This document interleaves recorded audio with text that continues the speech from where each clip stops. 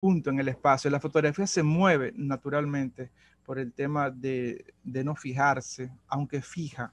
Es decir, el fotógrafo logra un instante, el fotógrafo logra un momento vital y después el fotógrafo se desentiende y es un producto que muchas veces se le opone.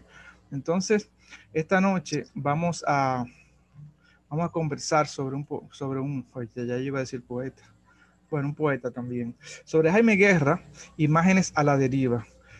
Es un autor que al mismo tiempo es un amigo, al mismo tiempo es una persona que está registrando, está viendo y está compartiendo un espacio y muchos espacios. Jaime es básicamente un archivista y al mismo tiempo una persona que está tratando, que está trazando unos puntos de fuga en lo que es el imaginario contemporáneo.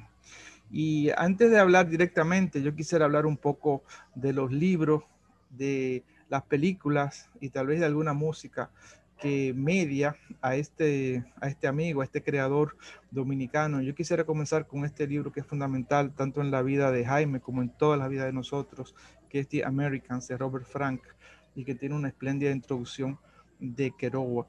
Es una especie de registro, un suizo que viaja por ese sur profundo, por esa América profunda de los años 50 y que se encuentra con toda esta vitalidad trazada por otro lado, por On the Way de Kerouac, por toda esa revisión de lo que es ese ritmo del jazz, del cool, de algo que comenzaba muy sonoro en ese momento, que era Coltrane, y naturalmente el suizo Robert Frank logra captar esa dinámica norteamericana. Saltando y dando un brinco de casi 40 años está el cine de los hermanos Kaurismäki, un cine que se caracteriza por el humor, se caracteriza por todo lo negro, todo lo oscuro y además todo lo simpático y todo lo minimalista que puede pasar en términos de la imagen. Es un autor también muy importante.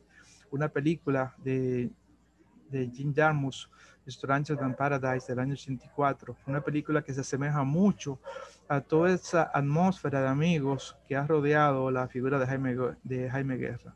Es realmente una película que en cierta medida, aunque no tan directamente conectada, pero en términos visual, en términos de la despachatez de todo lo que ocurre, está muy vinculado a lo que es su proceder. Un autor no solamente es lo que hace, es también el diálogo que establece, es también su gusto. El gusto no siempre tiene que impactar lo que es su obra, pero sí es una mediación significativa. Y esta es una de las películas preferidas de Jaime, también una de las mías. Bueno, yo me estoy guiando de los gustos de los otros. A veces uno lo que hace es un poco continuar la amistad, el cariño, el diálogo a través de los gustos comunes, esos círculos concéntricos que se están estableciendo en lo que es ese mundo de Kurosawa tan particular y con un ritmo tan único y con esa capacidad de síntesis, esa capacidad de asombro y la relación tan estrecha entre la buena fotografía y el buen cine, que es lo que en cierta medida siempre está logrando Kurosawa y es siempre lo que está buscando el proceder visual de Jaime Guerra.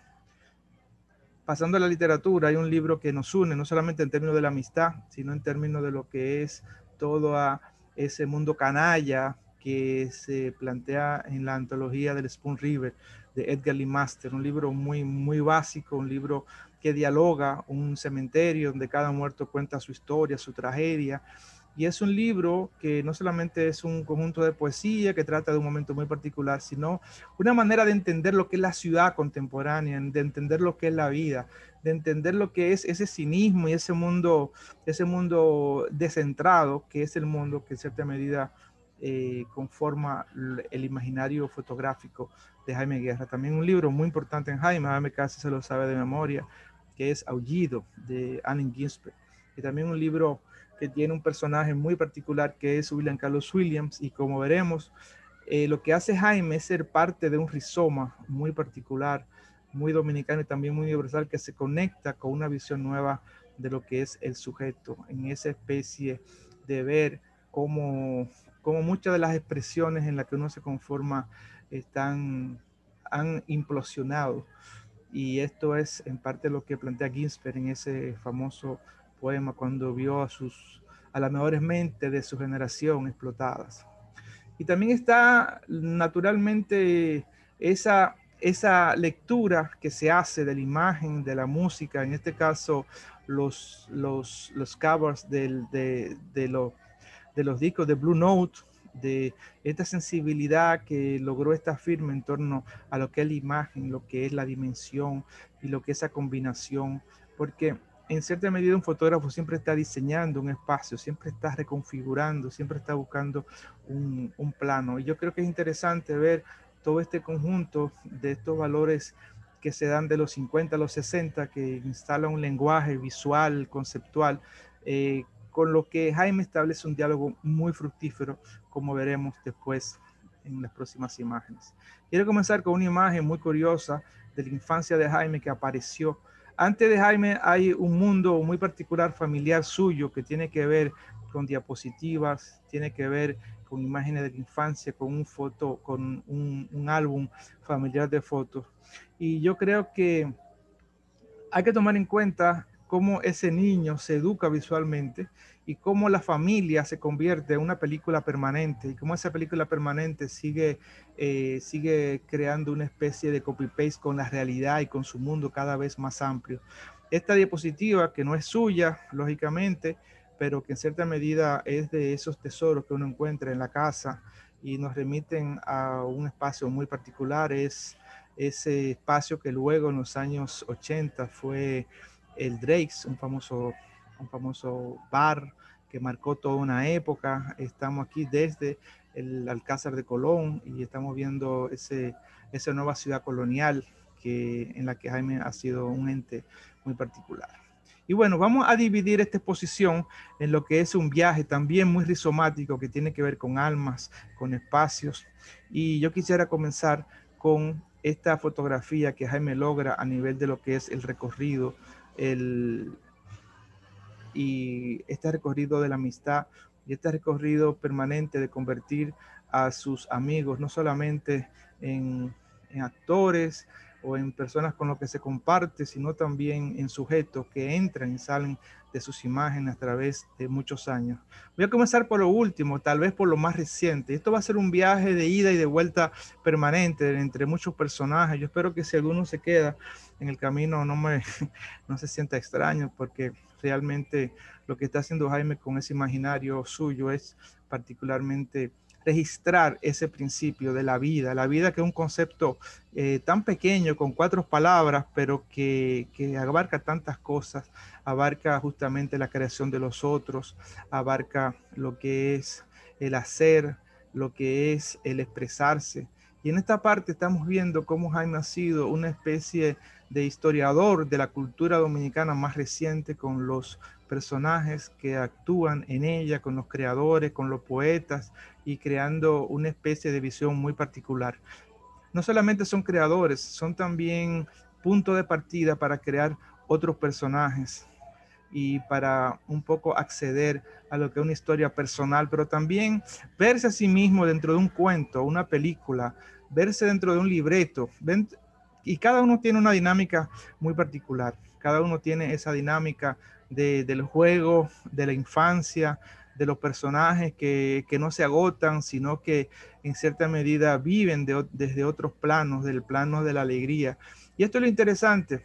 Jaime, cuando está fotografiando a sus amigos o la realidad, tiene una capacidad muy extraña de pasar desapercibido. Y entonces sus amigos se convierten en actores, en autores también, porque es una manera de dialogar consigo mismo. Y lo interesante de esto es cómo estos amigos se quedan en cierta medida como todavía hablando. Cada foto tiene una historia muy particular, cada foto tiene un decir que tiene que ver con la poesía, tiene que ver con su vida. Y esto es lo interesante, es un fotógrafo que se concentra, y eso es lo interesante. Cada foto uno podría pasarse horas viendo cada detalle, porque a veces la fotografía te genera una especie de insatisfacción, como de que el autor hace algo por registrar y que los personajes también tienen ese aura de registrar. Eso pasa por lo general en el periodismo, que es donde se expresa la peor fotografía. La fotografía de Jaime es una fotografía que logra una especie de calma en la persona que está fotografiando. No sé cómo logra un poco domesticar al personaje y crear esta dinámica donde el sujeto se queda como en esa paz, como aquí Yan, por ejemplo, o en esta foto de Junot, que hay una parte de esta exposición que voy a tratar de las fotos que se hicieron cuando en cierta medida dábamos estos paseos. Este fue un paseo que dimos por Nueva York, y dentro de todas las vueltas que dimos con Junot y con Josefina Báez, no sé cómo Jaime logró esta calma para tomar esta foto y la calidad además de esta imagen. Y también esta, donde se ve a Lou Reed en uno de sus últimos momentos de vida, porque Jaime está en todas, tiene una suerte para a veces captar personajes de la historia, como Mujica, por ejemplo, como Abbas Kiarostami, el gran director, una de las grandes inspiraciones de Jaime, y que fue su profesor en un curso que dio en la escuela de San Antonio de los Baños. Esta es una de las fotos más interesantes de la última etapa de Kiarostami, y lo más curioso es que Jaime la haya realizado. También Jaime crea una especie de mitos permanentes en Santo Domingo, como el caso del tiempo que se toma en José Sestero. Yo cuando veo este tipo de trabajo de registro de personas que uno conoce, me siento como si fuera una especie de telenovela, porque ¿cómo es posible que de la cafetería El Conde pueda aparecer un teléfono y que entonces el señor José Sestero se comunique? Pero Sestero no solamente es él, es toda una atmósfera, son una serie de personajes que él va trayendo, y en este momento apreciamos el encanto del fuera de foco. Es como si este personaje del fondo lograra con su pensamiento borrar y lograr dirigir una acción muy particular, porque este fuera de foco, justamente esto es lo más encantador. A veces la realidad necesita justamente imprecisiones para dar constancia de que algo necesariamente se tiene que quedar en el aire.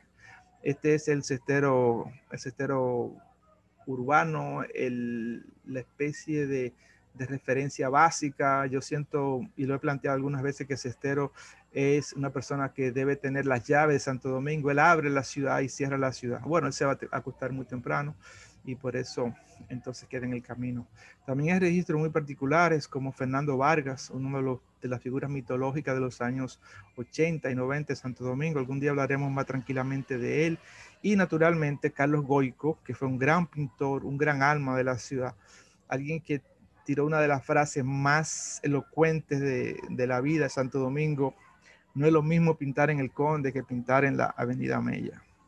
Y también está la fotografía tranquila, la de estudio, la simpática, como esta en el Museo de la Resistencia, siempre con ese aspecto así de medio como de estar en la pista y de hacer otras cosas con lo que ustedes se imaginarán. Y bueno, vamos a ver un poco lo que son las imágenes familiares de Jaime.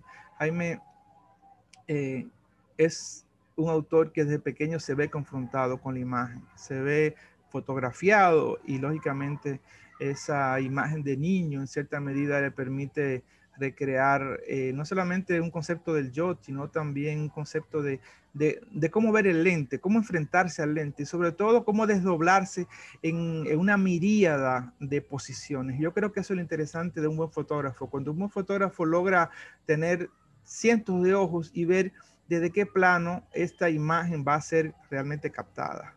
Y dentro de ese álbum familiar suyo, personal, están estas fotos de su familia, que fueron de las primeras que yo vi de él. A mí me llamaron la atención bastante, porque me sentí como en cierta zona del Museo del Prado, no sé, alguna corte de Felipe II o algunas pinturas de Velázquez, porque tienen mucho de pictoresco estas imágenes. Es como si las tías, las familiares de Jaime fueran parte de una historia muy particular, de alguna fotonovela, y entonces ahí se creara una sensación de personajes que van entrando y saliendo permanentemente de la ficción. Y eso es muy interesante cuando tú ves tu vida como una ficción, porque en definitiva eso es lo que es la vida, una ficción, muchos cuentos, algunos poemas, tal vez un ensayo, pero en resumidas cuentas, esto es lo que te da la vida. Todo esto que puede parecer como algo así como Mamá cumple 100 años de Carlos Saura,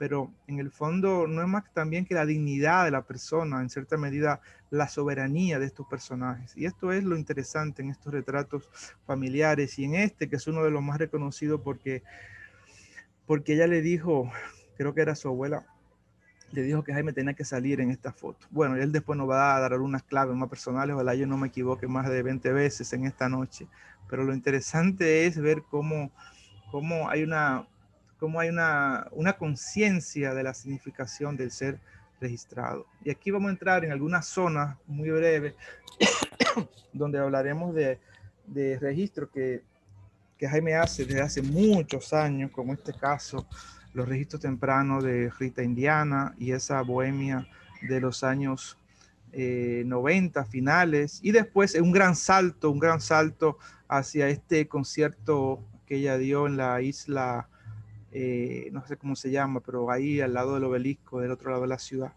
que fue también un concierto muy particular, fue la vuelta de Rita Indiana a la música, y también es una serie de imágenes muy curiosas dentro de la historia particular de Jaime, porque ahí también revela lo versátil que es su fotografía, su capacidad de integrar ese aspecto del ritmo, del momento, del movimiento, en lo que es esta imagen. Y esto me encanta porque en cierta medida te demuestra una zona de la creación de Jaime que es muy dinámica, que puede estar perfectamente en un escenario captando un momento de un concierto de 3 minutos de una canción y logrando que de esos 3 minutos exactamente la magia de un segundo pueda quedar registrado. Y esto fue lo que quedó en este concierto. Estas fotos son buenísimas, estas fotos del concierto de Rita Indiana. Y aquí entro o vuelvo a una época ya siglo XX, final del siglo XX, y este personaje muy importante para todos nosotros que es Homero Pumarol. Y aquí voy a entrar a la era de Homero, que es quizá una de las figuras más estudiadas y más que Jaime le ha prestado más atención por muchísimas razones. Aquí está Homero con Maurice Sánchez, en una etapa primigenia, está también una típica, parece como, esto me recuerda mucho una película que después le diré el título si me recuerdo, francesa de los años 50, donde habían dos mellizos que eran súper necios que vivían en una casa. Y bueno, Homero Pomarol es un autor que desde un principio rompió lo que fue la tradición literaria, el dogma de pensar la historia en grande. Y entonces Homero fue una combinación muy particular de Arthur Rimbaud y de Alain Delon al comienzo, ¿no? Y era lógicamente una de las figuras más señeras por sus locuras, por su capacidad de escribir buenísima poesía y de vivir en el extremo de lo que era la vida. Y entonces, justamente, como una especie de historiador particular de Homero, Jaime logra ir retratando ese proceso, esa historia de ese personaje que vivió, que disfrutó y que sigue todavía en la pista, reflejando muchos estados del alma de lo que es la cultura dominicana. Yo creo que la poesía de Homero y la vida de Homero un poco corporiza todo este tránsito del siglo XX al XXI, nos lleva a una idea siempre muy precisa de lo que es el poder, de lo que es la autoridad, pero también de lo que es ese nivel de soberanía interna, de autodestrucción, de búsqueda de un diálogo, porque siempre en su poesía uno siente esa manera de estar tirándose por la ciudad, tirándose por estos espacios, bordes siempre extremos. Y dentro de esa dinámica poética está la persona, está el personaje, está Aguirre, la ira de Dios, y está Jaime, entonces, haciendo un registro muy particular de uno de los, yo creo que el único escritor dominicano, el único artista dominicano que ha sabido gritar hasta lo más profundo y también autorrepresentarse dentro de una dinámica muy cinematográfica, muy a lo Hitchcock, muy a lo canalla. Y aquí vemos a un Homero junto a Frank Vaya más concentrado, más tranquilo, 10 años después de aquel famoso accidente que casi nos lo lleva. Y aquí tenemos ya el autor, la persona serena que ha logrado su momento de calma, que ha encontrado su luz en el camino a Damasco, pero también que sabe expresar esos extremos en lo que son sus presentaciones. Homero es un poeta que sigue escribiendo cosas maravillosas y que sigue también siendo registrado por ese lente tan particular, cada vez más deformado. Esto es una fotografía muy baconiana de Homero, a mí me gusta. Y bueno, vamos a volver un poco atrás a los orígenes, a estos principios, y vamos a volver a las fotografías de hace tanto tiempo de Jaime, tal vez su primera etapa, una primera etapa que nos reflejaba ese Santo Domingo concluyendo el siglo XX, amparado bajo este desastre que fue el ciclón George. Y como vemos, Jaime de un principio supo integrarse dentro de todo el proceso de creación fotográfica y también de revelado y nada, se interesó por este tipo de detalles que tienen que ver mucho con lo que es la ciudad. Y dentro de todo esto, esta especie de ironía, esta especie de ciudad diseñada, recortada, como si fuera un buen peinado y estos árboles que se caen. Y aquí está algo muy curioso que tal vez en algún momento podremos destacar más, que es el aspecto irónico en la fotografía de Jaime, ese aspecto historiográfico de lo que pasó en ese año y también esa historia muy particular de ese Santo Domingo, que ahora lo vemos en blanco y negro, que se nos quede en blanco y negro con todos esos autos grandísimos que ya han cambiado, porque ustedes saben que los Hyundai Sonata y Uber y todo lo que pasa a su alrededor nos ha transformado lo que es la dinámica de la ciudad. Ya no estos autos tan grandes, así, esto, no sé cómo se llaman, han desaparecido del escenario, pero se quedan aquí, sin embargo, en medio de esta catástrofe que fue el ciclón George. Vamos a saltar a La Habana, un espacio también muy importante. Y aquí quiero destacar el aspecto de la temporalidad. Cada sociedad genera una norma temporal muy particular, genera un ritmo, genera una sensación, unos personajes que se toman su tiempo para caminar, ese diálogo entre turista y personajes locales, la rapidez versus la tranquilidad, la soberanía del cuerpo frente a ese andar de manera genérica con las mochilas, con el agua, ese estar uniformado cada quien, también esa dinámica que solamente se puede apreciar realmente cuando se está en La Habana, que es una ciudad que tiene un ritmo muy único al que uno se acompasa. Y están estos personajes que cuando yo los veo pienso mucho en esas pinturas flamencas. Yo creo que Jaime es muy flamenco en su mirar el mundo, muy siglo XVII, siglo XVIII, y a veces estos personajes también le remiten a uno a esas pinturas, a esos paisajes donde la gente está esperando, donde el mundo se está haciendo y deshaciendo. Esta es una foto muy antigua. Creo que Jaime me contó que era un rollo, como que no logró todo su potencial en términos del revelado y se quedó así medio velado, pero aún en el desastre hay encanto.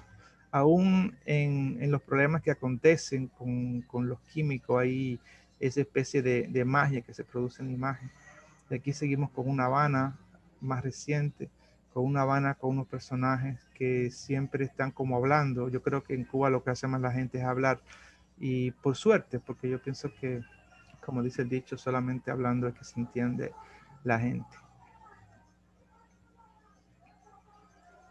Esta es una imagen también muy paradigmática, y lo interesante de esta fotografía, como todo lo que ha hecho Jaime, es una especie de entrenamiento cinematográfico que lo hace llevar cada imagen como a un plano que se integra dentro de otros planos. Es como una especie de fotonovela que está haciendo, una especie de secuencia de historia particular en torno a lo que es esto del agua que no cesa, del agua que siempre choca en el malecón, que es lo que más particulariza el malecón habanero. Y esta imagen, que es una imagen que me parece única, realmente una de las más hermosas que logró. Y también estas pequeñas historias de amor que son únicas. Hay mucha gente, muchos dominicanos que se han ido a enamorar a La Habana por muchísimas razones, como el París para nosotros en muchos aspectos es la gran capital del Caribe, y bueno, dentro de todo esto que puede parecer muy kitsch, a mí me encanta esa dinámica así de vida, de enfrentarse, de la gente cruzando, y también de particularizar siempre estos personajes. es como todo esto, como si fueran películas que se estuvieran realizando. Y lógicamente uno ve lo que es la precariedad, uno ve lo que es el dominio de la gente caminando, uno ve poco autos en movimiento, uno ve la gente en la calle, lo cual demuestra una especie de coreografía urbana muy particular de un país que se está revisando en términos de lo que es su integración, lo que son sus alternativas vitales. Y dentro de todo eso aparecen momentos curiosos como este Banksy que se convirtió en un tatuaje. Y yo no sé, pero esto me da la impresión de que ese Jaime Mirón, que siempre está mirando todo y está chequeando lo que pasa, se habrá dado bastante rápido para poder sacar estas fotos. Son imágenes que yo, que lo he visto tomando fotos, me di cuenta que nunca tienen que ver con, mira, me permite fotografiar esto, sino de que ese hacerse loco es lo que logra justamente este encanto de la imagen. Y aquí está finalmente una Habana que es como la conocemos, una Habana deshaciéndose. Y bueno, vamos a ir a Santo Domingo, un Santo Domingo que va desde los años 90, es el último lustro del siglo XIX, del siglo XX, y estos personajes, este es un personaje mítico de la zona colonial. Yo me recuerdo, siempre iba a las 5 de la tarde a la cafetería del Conde a tomarse un vino y después se iba. Y esto es rarísimo, porque cuando yo vi esta foto de Jaime me alegró tanto, porque hay personas que dentro de su misticismo y dentro de toda esa especie de personaje a lo Pessoa, porque esta es la figura más pessoana que yo he visto en Santo Domingo, este señor. Nunca lo conocí, nunca hablé con él, pero alguien le puso como el señor de la copa de vino rosada, porque eso era lo que se tomaba. Ya estas son fotos más presentes. Este es un artista dominicano que siempre anda vestido de blanco y que a todo el mundo le produjo bastante, no sé, singularidad este detalle del celular que está y parece como una radiografía ambulante. Realmente yo cuando la pienso y cuando veo al personaje también me río muchísimo y lógicamente que bueno, se integra. Esto parece como no Santo Domingo, no una esquina de la ciudad colonial, sino algún plató de alguna película que se estará grabando en algún estudio ahí llegando a la Romana. Y este es justamente el Jaime que se tira a la calle y se pone a ver ese elemento abstracto que a veces aparece en la ciudad o ese elemento modernista que aparece en los taxis. Realmente esto parece como la película Alien o estos detalles que creo que no fueron aquí sino de Nueva York, pero tal vez después Jaime nos pueda aclarar el tema. Yo espero no estarlo saturando con todas estas informaciones o todas estas imágenes, pero la idea un poco, dentro de todo el paquete de imágenes que tenemos, un poco ver cómo podemos generar algún diálogo. Y justamente esto es lo que se logra con estas imágenes. Como uno puede ver, las fotos de Santo Domingo ya tienen también otro tipo de situaciones, de personajes, de familias, de cuerpo, de conceptos de espera. Parece que la paca hace su papel en lo que es la indumentaria. Esa indumentaria ya te da otro tipo de registro y también otro tipo de percepción. A veces uno puede pensar que estamos delante de un cómic, como este personaje, y esta serie de fotos son bastante curiosas porque se dieron en un desfile de un 27 de febrero, cuando se combinó este tema del desfile con un desfile de helicópteros. Y esta fue una serie muy particular. A mí me encantó este trabajo. Bueno, vamos a ver más imágenes de esa parte porque yo me salté un poco. Esto es una exposición Duarte Sánchez Mella, donde Jaime expuso creo que es una de sus pocas exposiciones fotográficas, todo ese mundo particular de esas tres vías de Santo Domingo. Y aquí tenemos algunas imágenes de una procesión también, que es una especie de ejercicio muy interesante en torno a lo que es la religiosidad popular. Si ustedes se fijan, Jaime siempre se fija en un personaje central. Siempre hay un punto, siempre hay un concepto de la perspectiva y eso naturalmente genera una atención muy particular. Uno que ve esta foto ya se orienta en esta persona y así pasa en casi, en buena parte de la fotografía. Digamos que hay una visión, hay un instinto muy, muy geométrico de situar personajes, de enfocar y también de esperar que pase algo. Seguramente esta señora que está adelante estuvo, no sé, mirando otras cosas, pero hasta que no dio la cara y ya se creó ese momento de tomar. Y esta imagen, que es una de las más interesantes, que siempre cuando la presentamos se destaca justamente por este personaje al fondo. Esto realmente sí que es cinematográfico, y esto me parece que fue en la Hostos, si no me equivoco, o algo así.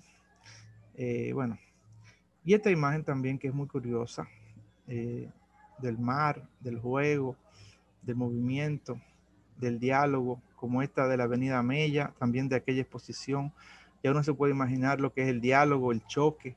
Es una foto que me recuerda mucho a aquel fotógrafo de la ciudad desnuda, que le encantaba, de Ouija, que lo que le gustaba era filmar asesinato y sangre, todo ese tipo de cosas. Pero aunque Jaime no se integra dentro de esa dinámica particular del escándalo, de las discusiones, sí es interesante que, bueno, le tocó en suerte o en desgracia, no sé cómo llamarle, este tipo de situación que ya uno ve. Son 4 personas, cada uno tiene una historia muy particular y cada uno tiene como un relato: el cigarrillo, la muchacha. Uno se puede imaginar quién es el dueño, uno se puede imaginar el diálogo, y es uno de los momentos mágicos de la vida donde aparece el fotógrafo. Ustedes, esta imagen no la tengo que comentar, esto es ya clásico, esto es de ese urbanismo pelediano horrible de la era de Roberto Salcedo, y bueno, mejor ni comentar ese periodo vaciago de nuestra historia, como dirían. Aquí tenemos otra imagen, la venta de la calle, un desfile seguramente por el tema de ese coro que había, el tema de la infancia, del trabajo, la limpieza en esta imagen. Y lo interesante es que a través de implicarse en todo el proceso, Jaime logra realmente maravilla en términos de lo que es la iluminación. Y a veces fotos que pueden ya ser más periodísticas, como esta de la calle de la ciudad colonial en Semana Santa, con el tema de la piscina, o este señor. Y esta fue una foto tomada desde la cafetería El Conde, que es uno de los centros de trabajo básico de Jaime en lo que es su vida fotográfica. Y esto es nuevamente lo que le contaba anteriormente, el desfile. El desfile, que es una foto muy particular, da una sensación muy apocalíptica, como si hubiera una especie de bombardeo, como Mars Attack o algo así. Y estos bloques dan una sensación muy particular, realmente una foto muy apocalíptica. La usamos en una portada, un libro de Rubén Lamarche, y es una de las fotos mágicas y extrañas también. Aquí está el autor creando una sobrerealidad a partir de un plástico y unas imágenes de unas aves, entonces crea un cielo, crea un cielo. Aquí hay mucha poesía, me encanta esta foto también. Y también esta imagen creo que también fue de la serie del, del desfile del 27. Y aquí está una imagen también bellísima sobre esa manera absurda de celebrar el 27 de febrero con un gran despliegue de un desfile, en este caso de aviones, y la gente esperando a ver lo que pasaba. Esto es un poco el de este Santo Domingo, del Nueva York chiquito, y esta foto también que tiene elementos como de Apocalipsis Now, en cierta medida. Y este contraluz que da también mucha fuerza a lo que es la imagen, estos personajes, cada quien en un diálogo muy particular. Fíjense que estamos todavía en una etapa donde no hay mucha gente con el tema de los celulares, todavía una ciudad poco informatizada desde ese punto de vista, de un Santo Domingo que ya desapareció. Y bueno, ahora vamos a entrar a la zona animal, a la especie de zoológico, porque también dentro de la sensibilidad de Jaime Guerra hay un espacio muy particular para lo que son los animales. Y estas fotos siempre son simpáticas. Jaime es una persona muy cercana a los animales. Yo creo que por eso es que quiere tanto a sus amigos, y, y a veces están amigos muy extremos como este, y también otros amigos que son amigos de amigas, y esta particularidad, esta luz que le da a esta trabajadora, y esta manera en la que nuestra nueva clase media ha uniformizado y se ha presenciado más en el espacio a través de estos horrores que son los uniformes. También tenemos fotos de la época que podemos llamarle velasquiana o flamenca, de como este gato que está en alguna casa, o este perro que creo que, bueno, tiene una historia muy particular. Y también la curiosidad de la nueva clase media con este amiguito que sale, O esta foto mucho más extrema, creo que fue tomada en uno de esos viajes que él hizo a Papúa Guinea o algo así, con estos monos. Hay unas cuantas fotos de monos que son exquisitas realmente. Y también está este caballo de Santo Domingo en el Palacio Consistorial, y también otros caballos, pero ya en un desfile en, creo que en Nueva York. Y vamos a ver ya casi acabando la presentación, porque sería interesante después pasar al tema, el tema de los otros espacios, fotos de Nueva York, fotos de las tantas ciudades por donde Jaime se ha movido, esta manera de, en este caso, crearnos también referentes cinematográficos, porque a mí siempre me da la impresión de que Jaime está filmando pequeñas películas de un segundo o menos de un segundo. El tema de la migración en Estados Unidos, esta fotografía de la arquitectura, este tema del turismo, el tema de la rapidez con la que la gente se mueve, este concepto del tempo, y también de París, si también no me equivoco, o de España, está una manifestación, porque parece que nuestro amigo también le hace honor a su apellido, de Guerra, este momento de paz, alguien leyendo en un parque de Nueva York, o alguien limpiando también en Nueva York, o alguien caminando. Esta foto a los estudiantes de fotografía les recordará algunas imágenes de Stieglitz o de Steichen, esa fotografía típica de los años 10, 20, 30, la gente desplazándose. Y es interesante cómo hay una cultura visual que Jaime parece que domina bastante y que le permite un poco dialogar con lo que es la fotografía clásica, o aquí en el MoMA con estos personajes. Uno se pregunta qué foto nueva puede ser sacada nueva de estas estructuras arquitectónicas tan históricas, ya tan metidas en el imaginario. Sin embargo, Jaime logra aquí sacar algo curioso como este personaje bien en el centro con su tricot de España. Y nuevamente un capítulo que sería interesante reflexionar, y es la importancia de la arquitectura en lo que es su obra visual. Y esto es una fotografía que a mí me toca mucho porque yo estaba con él cuando él la hizo. Esto fue en Berlín, ya hace un par de años. Una de las cosas más curiosas que el amigo mío con el que yo me he topado en más ciudades y con el que he salido a tomar más fotos en mi vida ha sido Jaime. En Berlín, en Madrid, en Nueva York, en Santiago de Chile, etcétera. Y eso es para mí lo interesante de Jaime. Siempre es como una especie como de un monje de la fotografía. Siempre está tomando, y esto es de su apartamento que consiguió en un parque, frente a un parque en Prenzlauer Berg. Y cuando llegamos a la casa justamente apareció la torre de televisión con una especie de afiche en vivo desde esta habitación. Y bueno, vamos a concluir con uno de los momentos más clásicos de lo que es la fotografía suya, que tiene que ver con un personaje que es demasiado querido, que es muy recordado, y que a mí me le tocó crear dos de las imágenes icónicas de él, Luis Terror Díaz. Esto es los momentos en los que Luis estaba volviendo a Nueva York, que se reintegraba a la ciudad, a la vida, a la dinámica con Irka y con Marino. Estos son un concierto con transporte urbano. Y aquí uno puede apreciar la manera en la que el fotógrafo se enfrenta también al movimiento y logra dentro de ese movimiento sacarle como vida. Aquí está un fotógrafo muy importante en Santo Domingo, un lituano judío, Joseph Schneerberger, que vivió entre nosotros en los años 90 y que no solamente regenteó uno de los barrios más icónicos de la época, sino también que fotografió, hizo fotografías excelentes de artista, de escritor, etc. Y aquí lo vemos a él junto a Peter Nova en uno de esos conciertos, creo que fue en Bellas Artes. Aquí está Transporte Urbano, y esta también es una de las fotos más icónicas.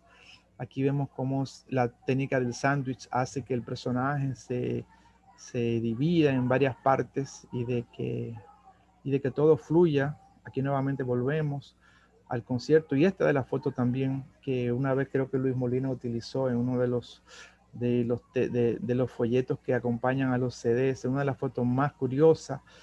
Luis parece como una especie de predicador, de alguien que está enfrentando casi míticamente la luz.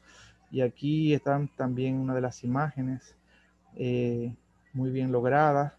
Y quería mostrarle esta imagen, que es tal vez una de las dos más icónicas de Luis, y que curiosamente es una imagen que no es 100%, vamos a llamarle desde el punto de vista técnico, vamos a llamarle correcta, porque demasiada oscuridad, pero sin embargo logra una especie de momento casi como le llamamos en ese momento, de un Luis cromañónico. Y a Luis le gustó tanto que después él mismo se hizo, aquí está la imagen que se puede ver mejor de Luis, es la imagen más icónica de Luis Terror Díaz, y el mismo Luis después se puso a toda una camiseta con él mismo, y también esto un poco como que da la dinámica de ese Luis canalla que se ríe de sí mismo. Y bueno, ya al final de su vida, esta es la imagen que resume no solamente una vida, sino también una obra, un ser, y esta es la segunda imagen icónica de Luis Terror Díaz, tomada por Jaime en su estudio, en circunstancias muy curiosas que tal vez Jaime pueda comentar más adelante, pero con esta foto queremos entonces concluir con este recorrido visual por un autor, por un amigo, por un ser demasiado querido y por una persona que además nos está siempre mostrando nuevas cosas a pesar de que sean fotos que la hemos visto muchísimas veces. Este es el Jaime, el surfista que está surfeando también por una realidad que son muchas realidades porque no es un fotógrafo insular dominicano, es un artista en esencia. Y por eso queremos darles las gracias por su obra y por todo lo que